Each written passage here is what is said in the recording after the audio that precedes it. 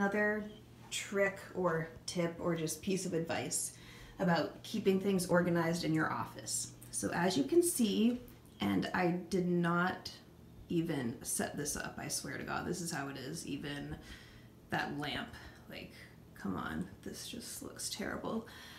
So I actually tried to organize this the other night, but I got distracted with biology.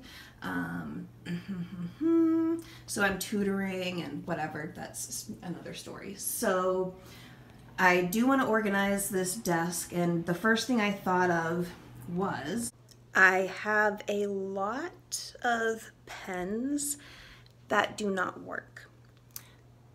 So for some reason, I just don't throw them away all the time, and then they build up in my pen holder. So this pen holder actually right now has some pens that are working because I found them in my mail holder today.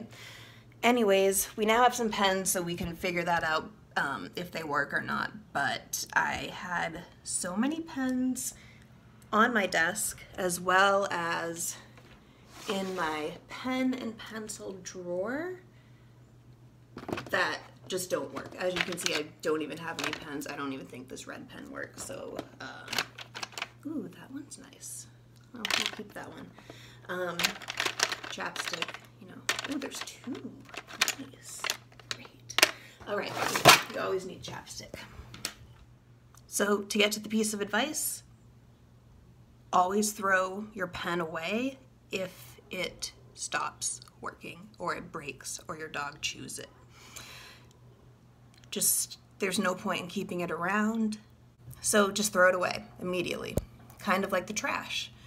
A broken pen actually is trash, so throw it away.